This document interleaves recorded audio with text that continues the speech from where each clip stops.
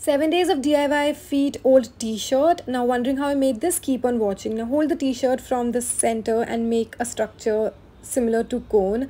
You'll need some rubber bands and create a pattern like this. Pre-wash the fabric. I'm using the Kadam Pakka rang in the shade dark blue. Transfer it to a bucket of hot water. Add some salt and color. Now dye it in the dye bath for 15 to 20 minutes and then transfer it to a bucket of dye fix solution and keep it in for 12 to 15 minutes on timer. Then wash it under tap water. And guys, our t-shirt is ready. I absolutely love the design.